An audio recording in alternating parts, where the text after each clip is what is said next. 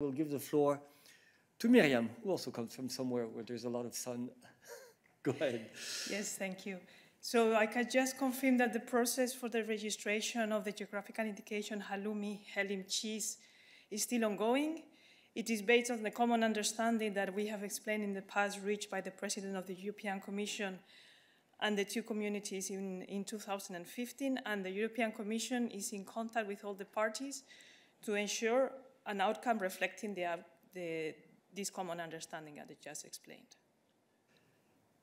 Thank you. Are there other questions for Marta while she's on the podium on these issues or agriculture or trade issues?